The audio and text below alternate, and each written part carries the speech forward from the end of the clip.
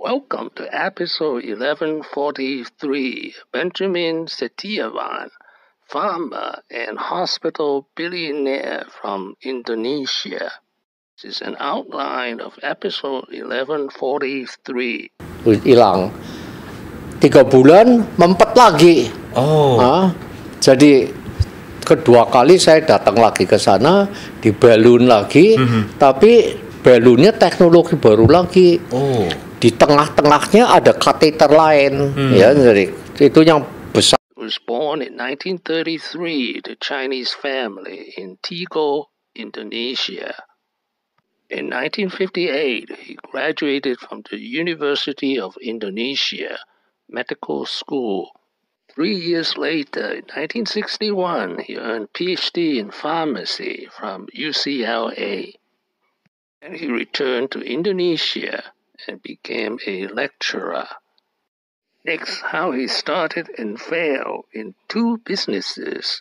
In 1963, he started his first business, PT Farmamindo, with friends, and 3 years later it went bankrupt.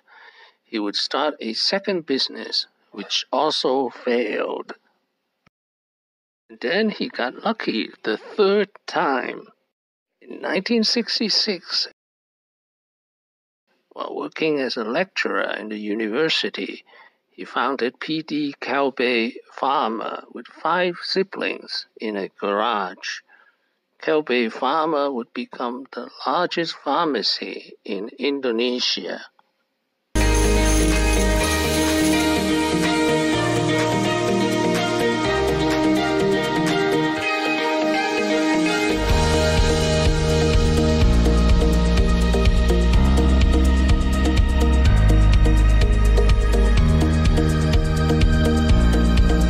One business was not enough for him.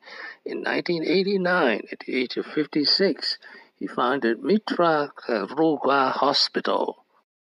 It is now a chain of 12 private for-profit hospitals and is also listed in the stock market.